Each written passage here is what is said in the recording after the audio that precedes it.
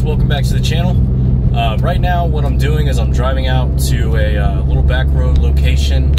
I know it's really difficult to see me right now due to how dark it is, but the reason that I'm driving out to a location right now when it's pretty dark outside is because I want to see if I can capture any of the pops and burbles actual backfire on camera. While we're driving out here, I wanted to go ahead and sort of discuss something, and that is the fact that I just recently filled the car up, put 3.5 gallons of E85 in the tank, and then I filled up the rest with 93, which is what I would normally run.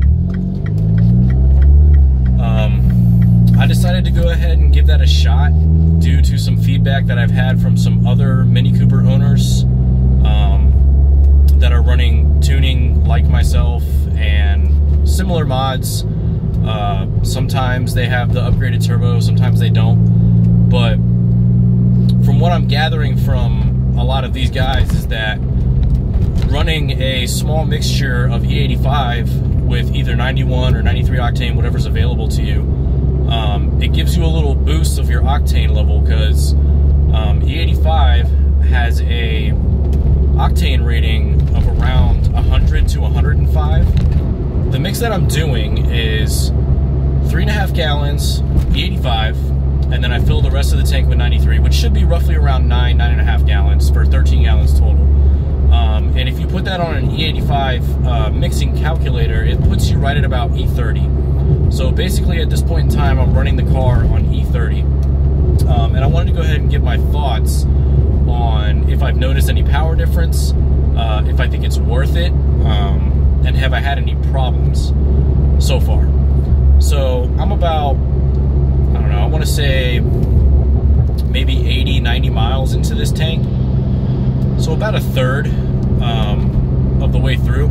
What I've noticed, let's go over the downfalls first. So what I've noticed is there's a decrease in gas mileage for sure. As a lot of people know that run like full E85,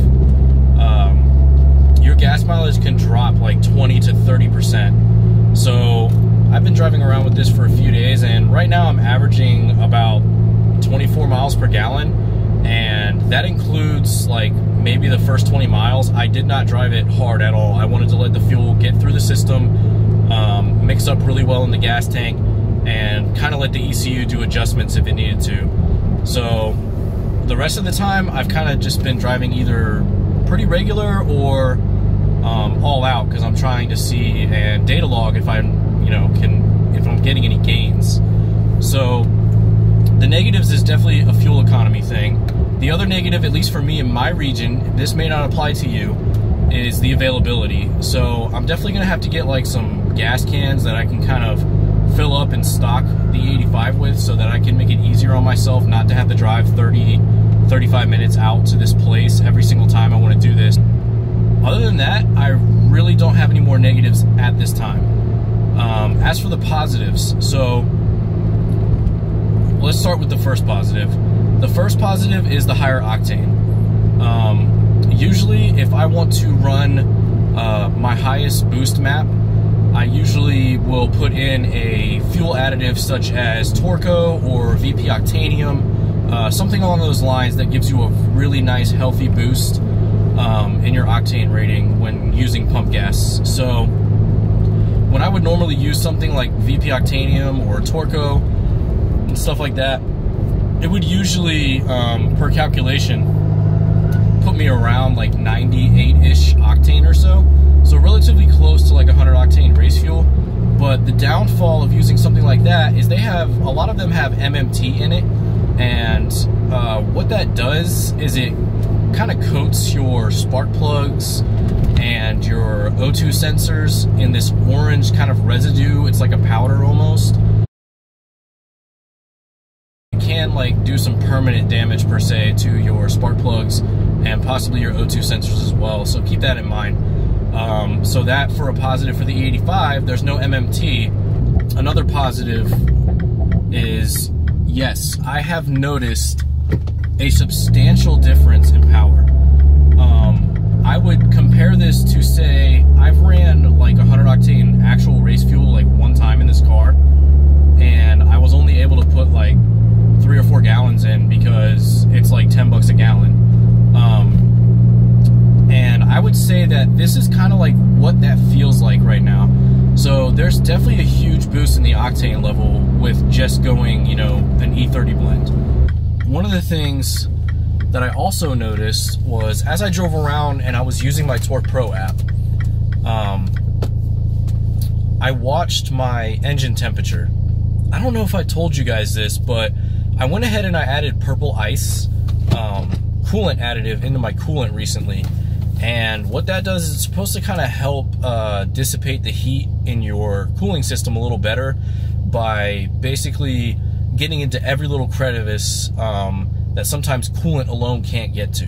And so far I have 0 complaints. I've had no issues while I'm driving. I've had no issues idling, no issues starting up, nothing like that. And I want to go ahead and put this out here as kind of a disclaimer. I have a 2014 R55 Clubman S. So the fuel system on this car is pretty much the last revised iteration that Mini did from the factory when it came to the N18 and 1.6 liter Minis in general. So this is the most optimal and the best fuel system that they made for these cars. A lot of people know that N14 has a lot of fueling issues. The fuel pumps die early. They have issues also with other things such as, you know, carbon deposits all over the intake valves and such. The N18 is less prone to that, and it has a very strong fuel pump, and it has very nice, strong injectors too. And from what I understand, the fuel system in these can handle E85 without a problem. Now, as far as the N14 goes, I cannot vouch for that. I'm not going to tell you that every guy out there with a Mini or girl, you should go out there and get you some E85 right now and just start, you know, mixing it and running it. I'm not telling you that at all. What I am telling you is that if you want a little bit of boost of octane, you could try a few gallons. Try it once, see how it goes. N14, I would be a little bit cautious. Go ahead and try it. Even if I had an early N18, I would say go ahead and try it at your own risk. I'm not going to tell you that you might not have an issue and everything else, but that's pretty much my thoughts about it. So what I'm going to do now is I'm going to get out the car. I'm going to set up the camera. Looks like it's pretty dead out here, so I'll just set up the camera right here behind me, give the car some revs. It should be nice and warmed up now, and we'll see if we can catch some flames on the pops and burbles. And as long as it stays pretty desolate like this is a pretty good little straightaway. I can do some short little flybys and stuff for you guys so you can get a good listen to the car. Alright, so what I've decided is we're going to go ahead and do like a little interior pull real quick. I'm going to drop down a second gear and just gun it.